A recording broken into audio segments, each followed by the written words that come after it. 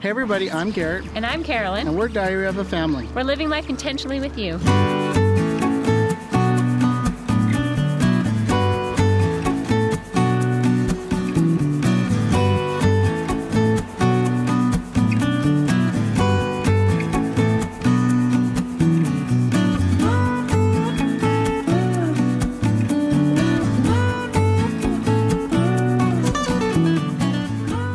Today we are answering the big question.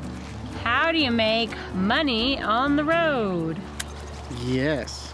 So there are many different ways that you can make money while traveling. We're going to share with you some of the ways that we afford to travel full-time.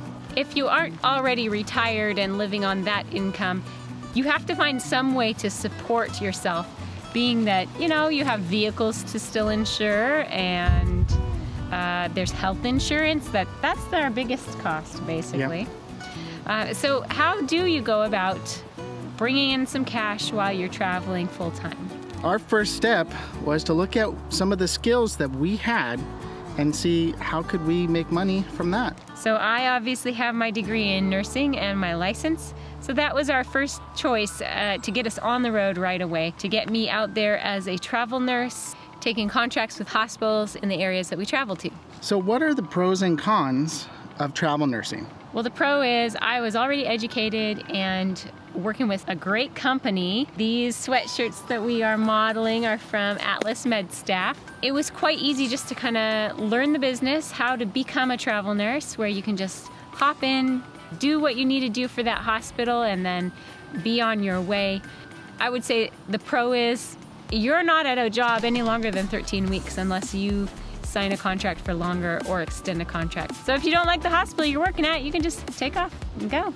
I would say the major con to this is the contract that you have to sign. The shortest contract that I have signed was 12 weeks long, and that keeps you in a location for quite a while. So you aren't able to do as much traveling as maybe you would desire. We would really like to get to see all of the United States, all 50 states, and explore some of the remote locations, but that is difficult when we are stuck in a contract. Another con might be that if you're not very flexible and you like things to be steady and consistent, you learn a job, you get to know it really well for years. Travel nursing really isn't necessarily for you. You have to be very flexible, you have to learn on the fly, and you have to be okay with asking questions. The second way that we make a living on the road is through affiliate marketing. One way is our YouTube channel. We also have some affiliates that we run with other companies. But really and truly, it doesn't bring in a whole lot of money. It is really helping us to get better at YouTube, and it helps us maybe every once in a while pay for a small bill here and there. But really, it has not taken off where it can fully support us. It does just help supplement. If you want to know more about our affiliates, go ahead and check out our website at diaryofafamily.com. You will find a section there on our affiliate products. You can also check the link in the description. Most of the products that are listed down below are also affiliate links. Our final means of income is something that we are just starting out doing. I am a newly certified RV technician, and we are in the process right now of starting up a mobile RV repair business. This is really exciting, and if you've been following our journey for any amount of time, you know this has taken up the majority of our life over the past month or two. It's really exciting that Garrett will now have a means of income while we're traveling on the road, and it also gives us that opportunity to travel faster and not be stuck in an area for 12, 13 weeks like my nursing contracts would have us. One of the only cons that I see of the business is where are we going to carry all the tools that I technically need for this business? There are so many things. Most people have trailers that they pull along with them in their work trucks. We will have to decide what's most important for us and maybe possibly create a space for his tools in the RV, or possibly even change our method of traveling. So this is how we make money on the road. Let's find out how some of our friends also make an income while traveling. Hi, we're Jim and Donna Goodwin, and we're just going to share with you a little bit about what we have done to make income while we've been on the road. We are full-time RVers based out of Calgary, Alberta, Canada, and we've been living in our trailer for the last 4 years. Well, if you have something existing that you're doing, that you were doing before you hit the road, if you take that with you in some way, that's good. And typically that's going to be an internet thing.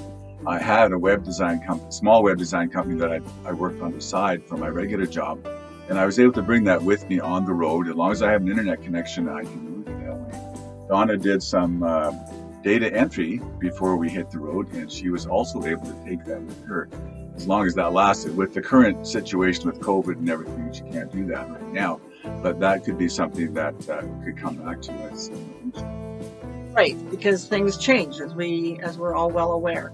The other thing that we have done is we have started doing some work camping jobs. So we did some in the summertime in Alberta, a couple of jobs last winter here in BC.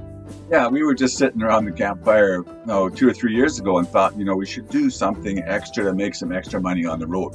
So we just simply made up a one-page little blurb about ourselves that would have a picture of us and our rig and our experience that we had on the road and what we were looking for, what kind of jobs we wanted to do and what we wanted for compensation. So we sent that out to several RV parks in the Alberta area where we wanted to work.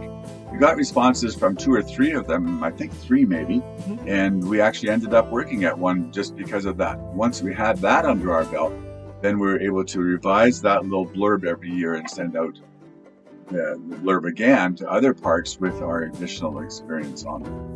Right, and so my first job was to be working in the office doing reservations. Jim has worked in grounds in most of the campgrounds. Yeah, and I think also too, when you're looking for these work camping jobs, is to tell them what you're looking for. If you're just looking for a campsite with full hookups for the summer or the season, then you're typically going to be working maybe 20 hours a week per person. If you're looking for that plus some wages, then you're probably going to be working somewhere between 20 hours and full time. That's what we're doing for making a little extra money on the side. And we like doing that. We're looking forward to doing more. So happy camping, everybody. Bye-bye. Merry Christmas. Hi, I'm Ross Smith, and I'm a retired teacher. And while my husband and I are traveling, I would love to be able to generate a little extra income by doing some tutoring. I was an ESL teacher the last 12 years of my career. And I'd love to be able to work with students, help teach them English, or help them with reading skills, or consult with parents to help them with strategies while their children are doing virtual school. I do Skype one particular student who lives in China, 12 hours away. So I have done Skype with one student, but I'd love to be able to open it up to more. Hi, I'm Shalane, this is Dean, and we're Grassroots Living. We're not old enough to draw Social Security, we're not independently wealthy. So in order for us to go out and enjoy the traveling that we do, we work camp. And so we've had so many different types. Like one of the first things that we did was we were campground hosts up at 10,000 feet. There was no internet, there was no electricity, there was nothing up there but a beautiful lake with beautiful pine trees all around. Yeah, we actually did 3 different campgrounds up there, but that one at 10,000 feet I think had such an impact on us that's usually the one that we talk about most. It was so gorgeous. And we did some more campground hosting, KOA, we did it. Right. Our most recent one was in Kansas City at Smithville Lake. Yeah, in Kansas City, which we enjoyed too. It was just a lot different. We have a video about that gig, don't we? Mm-hmm. We actually have a whole work camping playlist if you want to find out more about the things that we've done. And I'm sure that probably Garrett and Carolyn will go ahead and link that in the description below for you so you can find out more about that. So we've got a video on that, and then also we did Adventureland, which was a theme park, and that was kind of an interesting gig, kind of a fun gig. You know, you go to work and you smell popcorn and cotton candy every day, all day. That's fun. You hear a lot of little kids screaming every time they go down a roller coaster. Yeah, so they're happy. That one's a fun one. Got a video on that one. What else? We did warehouse work, usually right before Christmas. You know, Amazon gets this huge rush. JCPenney gets a huge rush of people ordering things, so they hire a lot of work campers. So we worked at a hotel. What the random? Worked at a hotel. You did kind of motel. You did like housekeeping and maintenance. And I was a nanny for the owner, so that was really different. And really, I signed on for maintenance, but they had one housekeeper. It's a very small little mom and pop operation. Oh, well, we worked at Bolin. It's a travel center, so in we worked retail. Love working retail. We really enjoy retail. We really enjoy people. What are you doing now? I'm teaching. You know, that's the nice thing about Dean and I are both school teachers. And so anytime... Before I retired and became a work camper. Right. So anytime we need to get off the road, and right now with the whole thing with the weird election and the whole COVID thing and that kind of stuff, we felt like it might be best to kind of sit still near family. And so I went back into teaching, and that is the nice thing for us with having a teaching degree, is that we can just go into teaching anytime we need to. And you know, our house is still on wheels. We're still full-time RVers, still full-time work campers. Have a great... Yeah, the funny thing is, because we don't want to give up our life on the road, so when we work camp, we usually stay there anywhere from 3 to 5 months or so. Be brave, be adventurous, get out there. Even if you're sitting still and you want to get out there, talk to your boss. Maybe you can work something out. So thank you, Diary of a Family, for asking us to do this. And we hope that whoever's watching and might be interested in this, that you take the leap and try it out. It's a fabulous way of life. It is. It's an awesome way. All right. See ya. Bye. Quite a few of these channels are friends of ours. Check out their links in the description below to find out more about them and their YouTube channels. Here's our biggest encouragement to you. Just go out there and do it. If you want to get on the road, find a way that you can make some money and get out there and travel. I would add to that to make sure to diversify. Don't put all your eggs in one basket.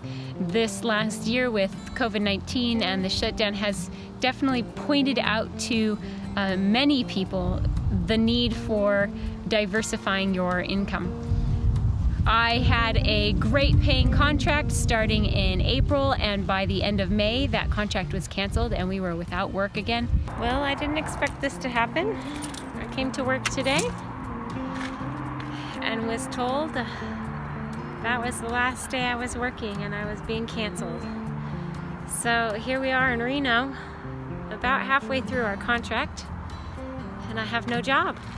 Thanks, COVID. You messed things up for us. It's very important, though, for us to keep a steady income to pay our bills and to stay ahead. That's the biggest thing. Find different methods of even bringing in just small amounts of income. So these are some of the ways that we are also considering in the future to make some money on the road. I have contemplated doing voiceover work for advertisements. I've looked into possibly contracting my video making skills to those that might need it, including drone footage. I have talked about, batted around the idea, and even started writing children's books. This is a great means of passive income once that book is finished and published. But I don't have any experience with book writing or publishing, so we will see what happens. We have so many ideas that we want to pursue, but a lot of times we just don't have enough time to really make a lot of that come to fruition. Thank you guys so much for watching. If you like this video, make sure to give it a thumbs up. And as always, live life intentionally. Bye, y'all. Bye.